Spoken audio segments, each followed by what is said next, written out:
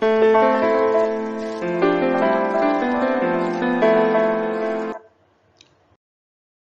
everyone, welcome back to S2CS. As you can see, today I am going to discuss about these 3 transmission modes.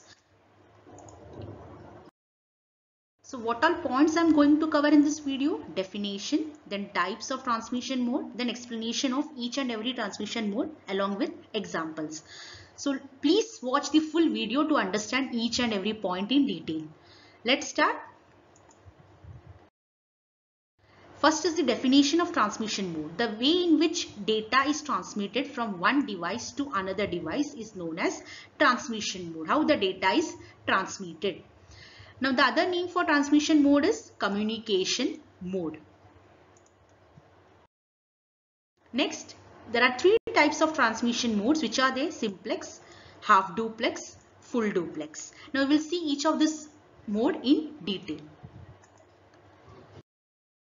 The first one is the simplex mode. Here the communication is unidirectional, that means only in one direction. A device can only send data but cannot receive, or it can receive data but cannot send. So simultaneously it cannot send and receive the data. Either it can send the data or either it can receive the data. Clear? So the performance of this mode is low as compared to other modes. With this figure also you will be able to understand what the simplex mode is about. Next is examples of simplex mode. The most common example is radio station, as it transmits the signals to listeners but never allow them to transmit back. You are not transmitting any signal to radio station in return. Okay, only radio station transmits the signals to listeners. Similarly, other examples are monitor, which only displays the output. It doesn't take any input. Keyboard, similarly, you are just using to input the data. Then television, which accepts signals from broadcast but never transmits signals in return. I hope you are clear with the simplex examples. Moving to the next mode. Half duplex mode. The communication is bidirectional. Both direction but not at the same time, which you have to be very clear about half duplex. Don't get confused with full duplex. It is bidirectional but not at the same time. Like the devices can send and receive the data but one at a time.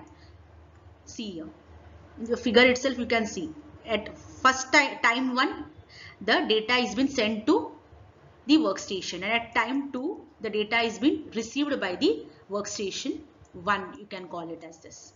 So the performance of this mode is better than simplex mode but less than full duplex mode. Let us see an example. See here, the most common example is walkie-talkie. In walkie-talkie, one party speaks and another party listens. But after a pause, the other party speaks and first party listens. Okay, both do not speak simultaneously. If you do that in half duplex mode, the communication will be distorted. So only one party speaks, another listens, and after a pause, other party will speak and first one will receive. Clear with half duplex? Next is the final one, that is full duplex mode. Here the communication is bidirectional. Here the devices can send and receive the data simultaneously.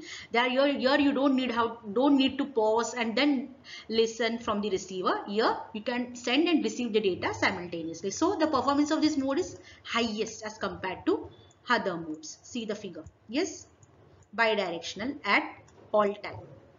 Now we will see some example. The most common example is telephone network. Yes, you agree, like mobile phones and all. When two people are communicating with each other by a telephone line, both can talk and listen at same time. Now there is no need of explanation. You are clearly understood how you use mobile phones and telephones and all. Other examples, two computers connected via Ethernet cable, then USB. Okay, so these are the example of full duplex mode. So thank you for watching this video. I hope you are clear with the concept of transmission modes. So if you find this video useful and you think that you have learned something from this video, please don't forget to subscribe to the channel S2CS and share this video as much as possible. I will meet you in my next video with some other interesting topic. Bye.